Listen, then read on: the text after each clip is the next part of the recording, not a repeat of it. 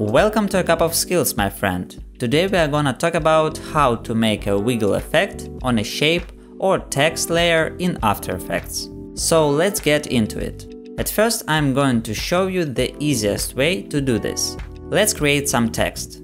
Now open the position property by pressing P on the keyboard.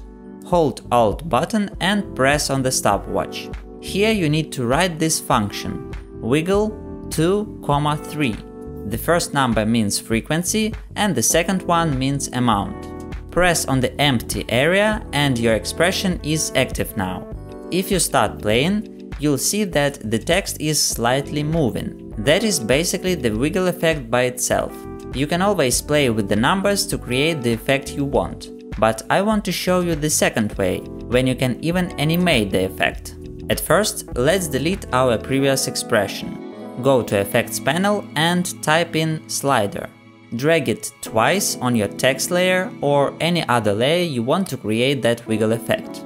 The first one, rename it to Frequency, and the second one to Amount by pressing Enter.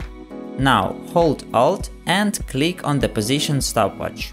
Type in Wiggle with one bracket only. Hold the pick whip and drag it to the frequency slider. Then type in comma and use pick whip again, but for the amount slider.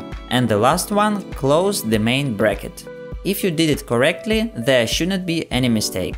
Now you have the ability to control your wiggle effect by using keyframes. It is extremely useful feature to know and I hope that you like it. You can also make it look even more professional with the help of motion blur. So that's it for today's episode. If you have any questions, leave them in a comment section. Also, don't forget to subscribe to my channel, there will be more useful tutorials ahead. I wish you good luck and see you in the next Cup of Skills.